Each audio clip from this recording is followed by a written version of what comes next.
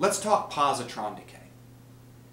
So we've said that all atoms do decay because they have some kind of a problem about their lives that they want to fix. The atoms that do positron decay are no different.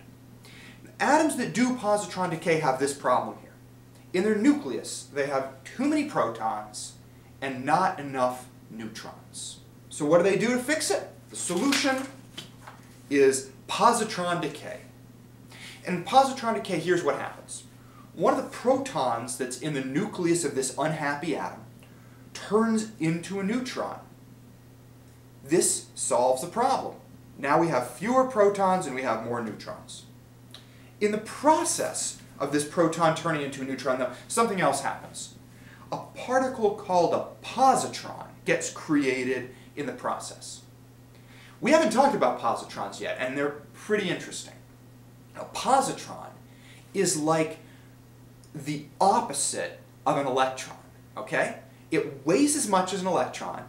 It is identical to an electron in every way except it's positively charged, okay? So electrons and positrons are kind of like, from comic books, like superheroes and villains. They're sort of enemies, and their job, what they try to do is cancel each other out, to annihilate each other. An electron is an example of matter, what we call matter, and a positron, the opposite of that, is an example of what we call antimatter. So electrons and positrons. I hope to do a video on positrons and antimatter and all that sort of stuff because it's really interesting. But for right now, just trust me. All you need to know is that a positron is the opposite of an electron. It's positively charged. The symbol for a positron is very much like the symbol for an electron that shoots out of an atom. We do this beta sign and then a 0, but a +1 here. It's different, of course, because if we were doing this a beta sign for an electron, it would be -1. Okay? So, positron decay. Proton turns into a neutron and creates a positively charged electron called a positron in the process. Okay? So that's positron decay, and that's how atoms deal when they have this kind of a problem. I want to go through writing nuclear reactions for positron decay. Okay? So, let's say that we have an atom of carbon 11. Whenever I do these decay problems, I write the atoms in what we call isotope notation. We've got the element symbol for carbon here, and then there are two numbers. This number down here is the atomic number, the number of protons in the nucleus, and this number up here is the mass number, which is the number of protons plus the number of neutrons. It lets us keep track of these things as they change during decay processes. Okay, so we start with carbon 11, and we want to know what happens to it after positron decay. I want to take a look at the number of neutrons and protons that are in this atom. So, protons is easy. It's the atomic number, the number of protons in the nucleus.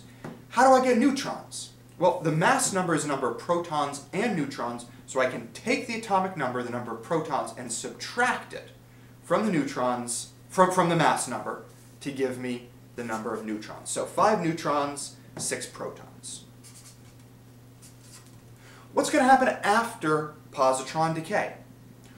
One of these protons is going to turn into a neutron. So I'm going to have one fewer proton, but since I got a new neutron in the process, my neutron number is going to go up from 5 to 6. Now I want to write the chemical symbol of what I'm going to end up with. And you know what? It's not going to be carbon.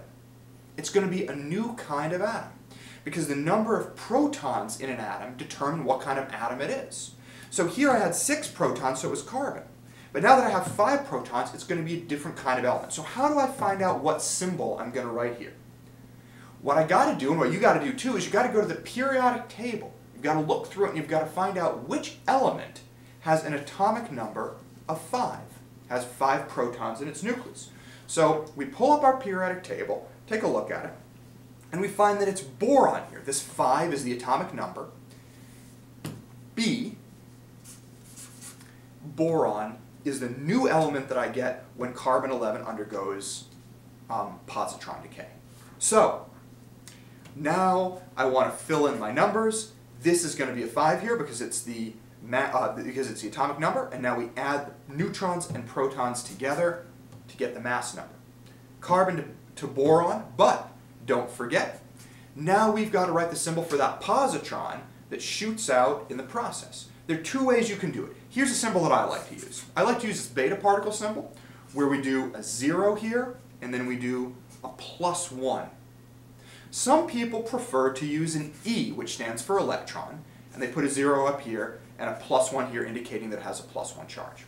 You can do either one. Find out, whether your teacher wants you to do one particular type, but they're both valid ways to write the positron that shoots out of the atom. Let's do another one. This is going to be different because we're going to start out with a mystery element, and we're going to have to figure out what that mystery element is. So we start out with this mystery element, and what we end up getting is an atom of argon 38 and a positron shooting out. So what did I start with? Let's break it down by looking at the number of neutrons and protons that are in argon here. Protons, that's really easy. It's the atomic number. It's 18. How do I find out the neutrons? I do the protons I do the number of neutrons plus protons minus the number of protons. So I get 20 neutrons. I'll use this information to figure out what I had before the positron decay happened. All right? So I know that in positron decay, a proton turns into a neutron. So that means that before this happened, I had one more proton.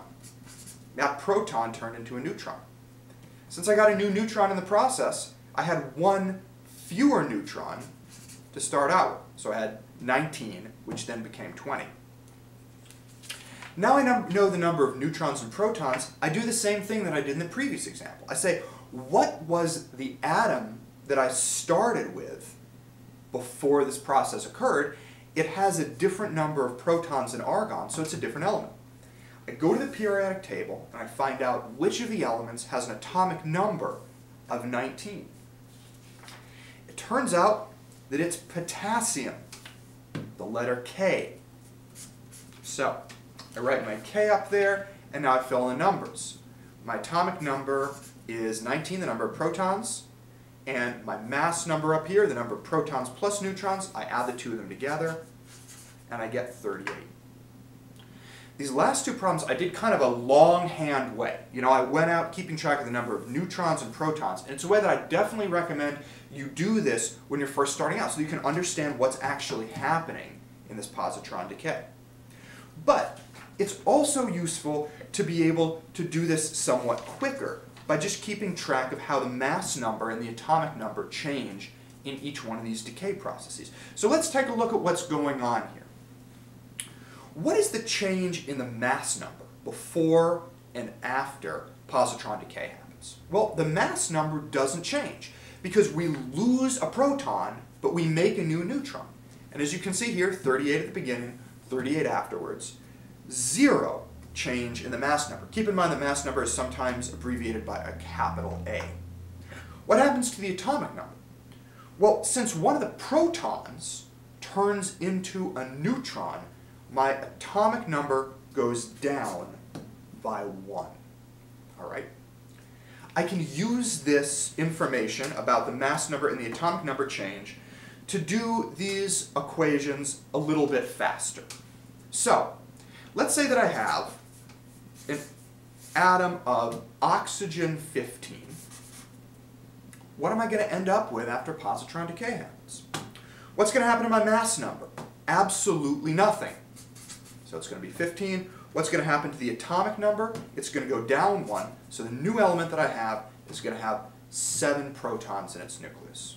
What's the letter that I write? I got to go on the periodic table, say which of these elements has an atomic number of 7. It turns out that it's nitrogen. So I want to put a big N there. And the other thing that I want to do is write the symbol for my positron that shoots out of the atom. You also might want to do the E1+, if it's what your teacher wants. One more. This is where we're going to start with a mystery element. And after this mystery element undergoes positron decay, we get an atom of oxygen 18 as well as, obviously, a positron. So what did we start with?